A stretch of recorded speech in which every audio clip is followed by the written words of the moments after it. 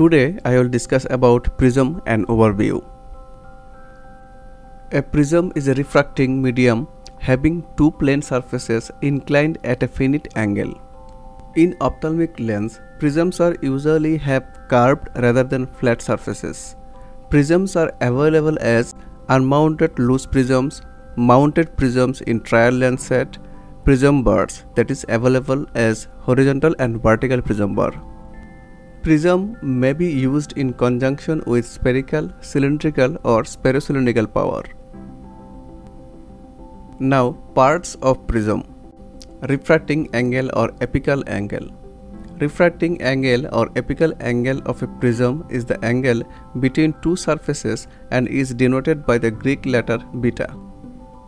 This is the apical angle of this prism, which is formed by the two surfaces of this prism. The greater the angle formed by the two surfaces at the apex, the stronger the prismatic effect. Apex. The apex of a prism refers to the point at which the two sloping surfaces of the prism meet each other. In other words, it is the highest point of the triangular sides of the prism. Here in this figure, this is the apex of this prism. Base. Base of a prism refers to the surface opposite to the apical angle. Here in this figure, this is the base of this prism. Edge. The straight line at the apex in which the two surfaces of the prism meet is known as the edge of the prism. Now, refraction through prism. Light ray passing through a prism deviated towards the base of a prism. Due to deviation of rays towards the base, image shift towards the apex. So, prism shift light rays towards the base and shift image towards the apex. Here in this figure, this is the incident ray, this is the refracting ray, this is the continuation of incident ray which is imaginary, and this is the normal line that is perpendicular to the surface B and C. The angle between the incident ray and the normal is called angle of incident, and the angle between the normal and refracting ray is called angle of refraction. The angle between the imaginary continuation of incident ray and refracting ray is called angle of deviation. Characteristics of image formed by a prism are erect, virtual and displaced towards the apex. Unit of prism. The power of a prism to bend light is measured in prism diopters. One prism diopter produces displacement of an object by 1 cm when kept at a distance of 1 meter. Here, this is a one prism diopter prism, and this is an object which is kept 1 meter from the prism. When rays from this object pass through this prism, deviate towards the base and image shift towards the apex, about 1 cm. Angle of deviation. Angle of deviation refers to the net change in direction of the light ray passing through the prism. Angle of deviation is denoted by the Greek letter epsilon.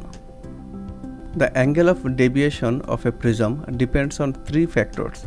1. Refractive index of the prism material, 2. Refracting angle of prism, and 3. Angle of incidence of the ray.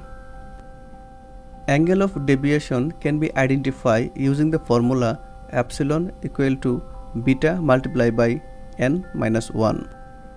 Here epsilon is angle of deviation, beta is angle of refraction, and n is refractive index of the prism. Usually, prism has a refractive index of 1.5, so the formula becomes angle of deviation equal to beta multiplied by 1.5 minus 1, or angle of deviation equal to beta multiplied by 0.5, or half of beta. So, the final outcome is angle of deviation of prism is equal to half of the refractive angle of the prism. As a rule of thumb, For crown glass having an index of refraction of 1.523, a prism having a refracting angle of 1 degree produces approximately 1 prism diopter of deviation. Now, degree versus prism diopter. 1 degree is equal to 1.75 prism diopters, and 1 prism diopter is equal to 0.57 degree. In practice, we generally consider 1 degree is equal to 2 prism diopter for easy calculation of deviation. Now, prism versus ophthalmic lens.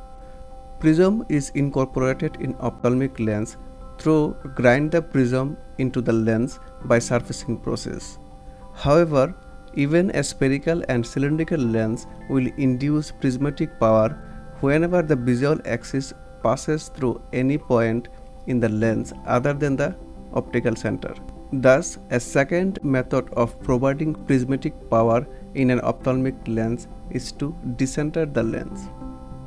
The prismatic effect induced due to rays passing through decentered point of a lens can be identified using Prentice rule. According to Prentice rule, prismatic effect P equal to H multiplied by D. Here P is prism diopters of displacement, D is the dioptric power of the lens, and H is amount of displacement of optical center in centimeters. For example, if the lens power is plus 2 diopter and the optical center is displaced by 6 mm, what will be the induced prism? Here D equal to 2, H equal to 6 mm or 0.6 cm.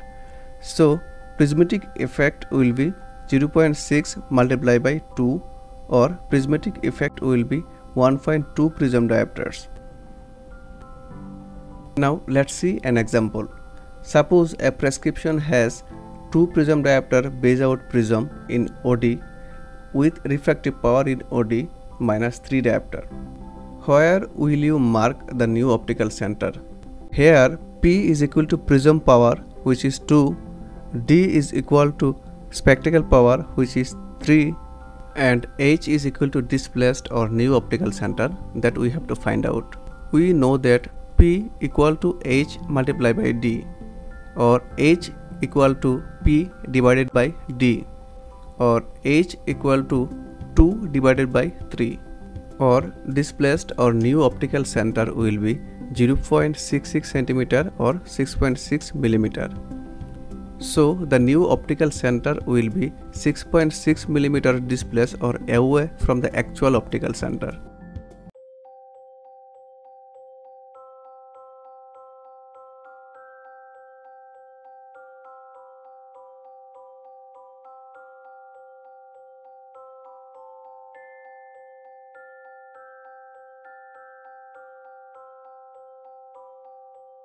In the next presentation, I will discuss about effects of prism in eye movement.